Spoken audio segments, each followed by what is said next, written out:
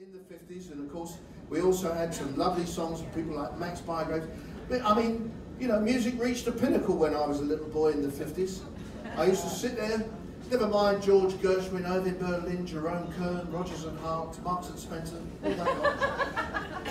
I grew up listening to beautiful songs like You're a Pink Toothbrush, and we met somewhere before.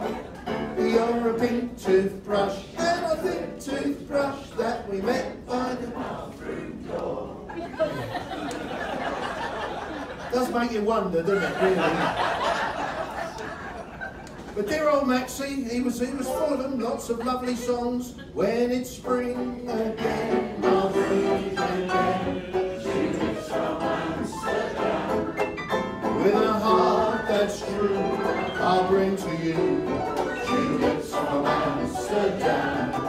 I can't wait until the day you fill these eager arms of mine. Like a windmill keeps on turning, that's how my heart keeps on yearning. For the day I know we can share those tulips from Amsterdam. And he had, there's a tiny house.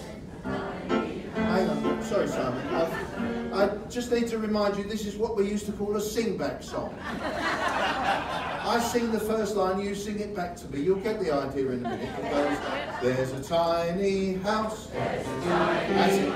by a tiny stream, where a lovely lass, had a lovely dream, and the dream came true,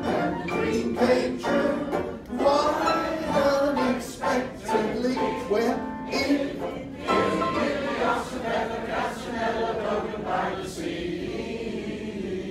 I knew they'd know it. Another piece of that information you've been wandering around with for the last 60 years and wondering why. And there it was. But he was lovely, old Max. Do you remember the other one he did? He did this one. It went early, same principle.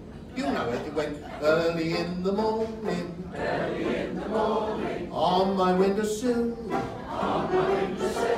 Comes a little chirping. Comes a little trill. From a little birdie. With a lovely name. Is the eine kleine Fliegelflügel off the eine Fliegelkugel, Ergen splitten loud and bloom a bird. Ready? Well,